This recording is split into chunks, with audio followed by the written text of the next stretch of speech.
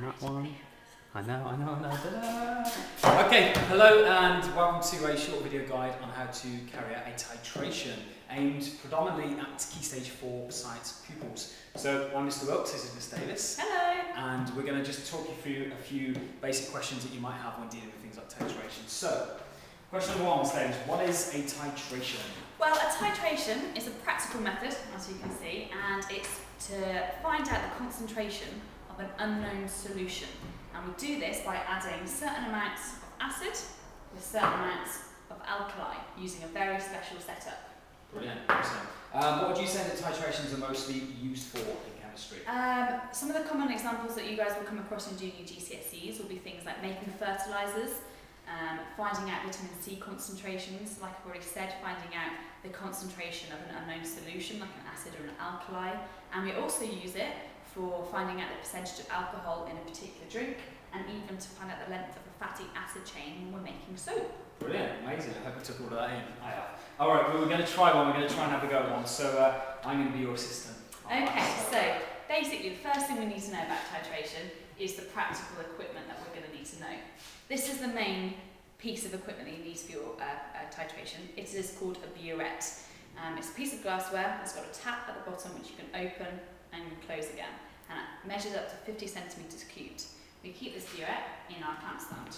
So do we know why we use a different clamp stand, like perhaps for like when we do physics experiments, they've got metal quite bulky? Is there a reason why we go for these kind of typical wooden ones? It's all just safety of not squeezing the glass too much. Yeah, normally the metal ones obviously don't have the shape that these wooden shapes do. They have a cylindrical shape, so it fits onto the burette quite nicely, whereas the metal ones sort of have forks, so it can slip through, and obviously if it lands on the desk with this pointed end, it will break.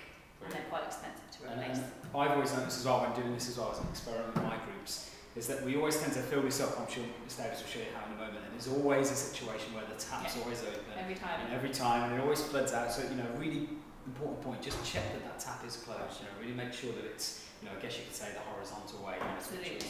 Brilliant. So, the next thing you're going to need is the white tile, and you'll see why in a minute, because titration is all about colour change. And if you have it on a background that isn't white, like this white tile, you're not going to see that colour change very well, so we need a white tile. You then have a conical flask, normally 250ml conical flask, so you can fit all your solution in. The reason we have a conical flask and not a beaker, as you'll see, when we do a titration, we need to swirl constantly so that all the reactants are reacting together. And if we do it in a beaker and we swirl, the solution will go everywhere. So we use a 250ml conical flask. You then need an indicator. We're going to be using something called phenolphthalein. This is a single indicator and gives a really clear colour change when our titration has finished. That's why we don't use things such as universal indicator, because it's got a whole range of colours, and we don't want that. We want one colour change. We then need this. This is called a bulb pipette, and this is a very accurate way of measuring out 25 centimetre cubed of solution. You could use a measuring cylinder, but it's not as accurate as using this 25ml bulb pipette. And in order to suck up the solution, you need a pipette filler. This is really, really important. When you connect these two pieces of equipment, you must hold the bulb pipette at the top. If you hold it down here and then try to insert, because it's quite difficult, this can snap, and if it's sharp and it hits your wrists, you're going to have an accident. You see, hold it at the top. At the bottom, you insert, you just twist. A bit of force, but not too much. You want to try and make it as airtight as possible. That's your bulb pipette. By far the coolest piece of science equipment I think we've seen in chemistry in a while. I love that. You then need two different solutions. Today we're going to be using sodium hydroxide and hydrochloric acid, and we're going to be reacting these together until we hit a neutral solution. So that's the aim of our titration. We want to know exactly how much of each solution is needed to reach a neutral point. So we're going to do the titration now. So that's, we're putting an acid and an alkali together. An acid and a base, really, because a base is a soluble alkali. So that's sodium hydroxide is the base, corrosive, very dangerous, and our hydrochloric acid is an irritant, so make your skin itchy. That's why we're wearing goggles, safety first. Okay, what I've done for ease is I've dispensed some of the solution into a beaker and labelled it. First trick, we need to get our burette out of the clamp stand. The reason is we're going to fill this burette up now. See, the zero line at eye level. If you put it up here, because I'm pretty short, I'm not going to be able to see. And if you're taller, you're not going to be able to see either. So you take it out, make sure that tap is closed, like Sarah was saying, and you have the zero line at eye level. You then get a mini little funnel. And then you get the, the reason I'm not putting the base in is because it forms like a white scum. And what happens is that gets left in the tap and it blocks it all up. So we're going to put the acid in. All right. Pour slowly because this funnel gets clogged up. Okay, and just fill it up until you're at the zero line.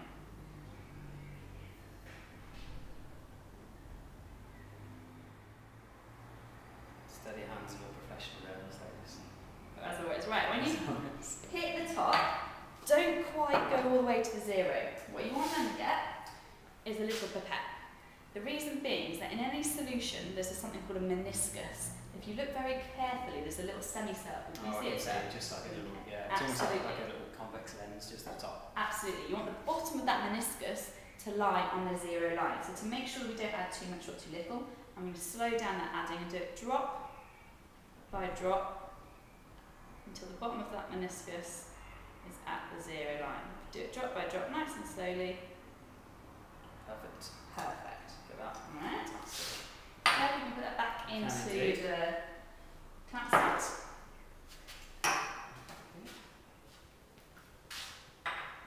Now I'm going to use this cool piece of equipment. This is our bowl pipette. It has got a little dial here, and if you dial that up, what's happening is that you're sucking solution into this bowl pipette. And up here there's a little line which tells you when you hit 25 centimetre cubed. So what I'm going to do is I'm going to get my sodium hydroxide, put the end of the bowl pipette in, and I'm just going to turn this dial. And it goes up pretty quickly until you hit the bowl, then it goes more slowly. Yeah, that's a good job. It's almost pushing all the air pressure out of the way, isn't it? Absolutely. And then when you hit the top of the bowl, slow down because the line is very close to it and it will shoot up very, very quickly.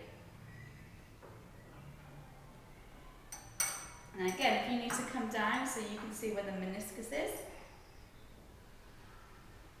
And then the next thing you do is you put it into your conical flask, and the quickest way to do it is by pushing this plunger down, or you can press this lever and it allows all that pressure out.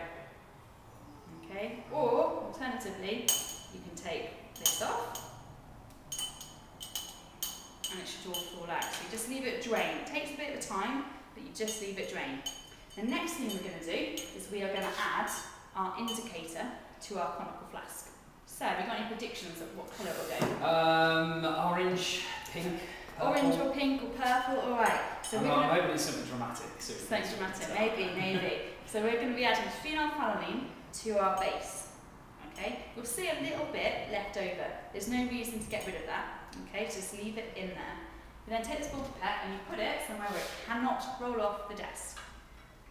Take your phenolphthalein and you need to just add quite literally 2 or 3 drops. If you add too much, then you're not going to see the titration that you want to. So 1 more. Oh, look at that. Okay, so it's gone. Give it a good swirl. It's got a nice pink. Pinky purple. Yeah. Right, so now we're going to need some teamwork. All right. Okay, so Sarah's going to need to help me. Yeah. This conical flask needs swirling. Good swirl all the time. Yeah. Right? Can I be the swirler? You can be the swirler. Okay. Sarah's going to have to do 2 jobs at once. Oh no. I'm going to be in charge of the tap. Now, what's going to happen is when this solution neutralises, so when the acid and the base neutralise, this indicator will suddenly turn colourless, just like that. So we're in a base, it's pink, and when it hits neutral, it's colourless. If we add too much acid, it will go white. So colourless is the point we need. Okay. So Sarah's going to swirl constantly and tell me immediately when it goes colourless. So should I stop swirling the moment that I think there's... No, keep swirling because sometimes it fades off. So I'm going to open the tap fully for the initial bit. Okay, this would be our rough titra. This is the first one that you do, and it normally gives you a rough indication of how much acid we're going to need to neutralise our base. Okay, now we've added about 20. I'm going to close the tap, give it a good swirl, and we're going to open the tap more slowly. So we can add a little bit, drop by drop. So I've added 25 ml of sodium hydroxide. Almost seems as if it's going to go, doesn't it, each time? You get a little point. And the best trick in a titration is to be as patient as you can. Then you're always going to get the most accurate results. And remember, accurate is when it's close to its true value, so when we're actually getting it scientifically correct. And you can see it's beginning to go a little. The pink isn't there as much. It's not going to take very many more drops. So I'm doing it drop by drop. Oh, there we go. And there you go. So it's gone literally, Fantastic. it was pink and 4 drops later, it's turned colourless. Brilliant. So we had 25 ml of base in the conical flask. We started with 50 ml of acid. This has gone down to 23.4 mils of acid. So it took 23.4 mils of acid to neutralise 25 ml of this sodium hydroxide. I don't know if you can see, I'll just kind of bring that a bit closer to some of the cameras as well. It really has gone clear as well. We've completely lost that pink colour as well. So there's, you know, one of those great questions in Key Stage 3 and 4 science. How do you know when a chemical reaction has taken place? Oh, look at that. Absolutely. You know, it's a classic, it really is. You're then thinking, well, what do we do with this solution? Well, if we're going to make a fertiliser, and this crops up quite a lot in the new C2 course, well, what you need to do is you would need to, first of all, evaporate this off, because there's quite a lot of water in it. So you evaporate it off and you get left with dry crystals. You then have to filter these crystals to make sure there's no moisture left in it at all. So you've got these dry crystals. Might seem a bit counterintuitive, but we then need to wash them with water to get rid of any impurities. Once you've washed them, you dry them again, and then you're left with pure crystals, and there'll be salt because there's an acid plus a base, and that makes a salt. Brilliant. And I know as well, through teaching this as well this year, we always seem to pop up with the same kind of bases and same kind of acids as well, and things like sodium hydroxide always seems to creep up. You know, sometimes it's just a 1-mark question, you know, on a chemistry paper, or in a more lengthy style of a question where they ask you to describe, you know, why they would choose to use, you know, such and such a base, or, you know, what happens to the sodium, what happens to the oxygen, to the hydrogen, you know, in terms of charges and all of this. So, you know, it's a good idea to get the basics right first before going on and talking more about the advanced stuff. Absolutely.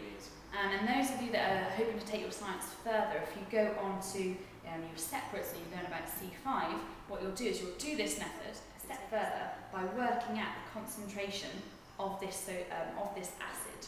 Okay, so that's how by working out how many particular moles you've got by the volume that you've used. So that's what you do separate science when you get to C5. Brilliant. Well, I think we've covered as much as we can possibly cover, I think, on titrations, and we hope that we haven't bored you and that we've tried to just inspire you a little bit more just to come and have a go at a titration, you know, if you come across it during the practical, or if you need to just find a little bit more out about it. So we hope that it's helped, and we will perhaps see people around in lesson time. Good luck with your titration.